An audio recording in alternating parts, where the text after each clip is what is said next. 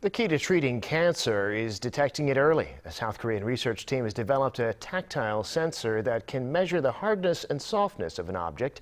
Combining this with artificial intelligence, the researchers say they can detect breast cancer with 96% accuracy.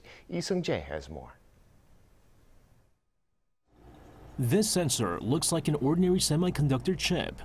However, when pressed against an object, the sensor produces electrical signals of different frequencies, indicating how hard or soft the object is. Researchers have been able to determine and standardize the frequency change according to the hardness of the object. This is the first time that a tactile sensor has been developed to accurately distinguish the hardness level.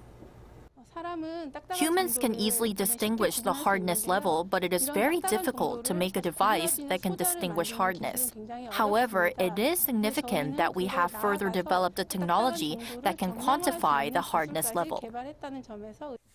Combining the tactile sensor and AI, researchers are now able to screen for breast cancer. A special ultrasound sensor image that shows the degree of elasticity was used to determine whether or not the subject was positive for breast cancer. The technology allows for a very high success rate in detecting the disease at 95.8%. The test also means people can be tested for breast cancer pain-free with just simple touch of the sensor.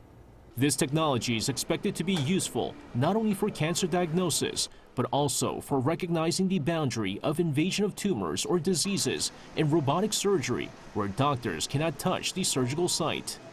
Seung-jae, Arirang News.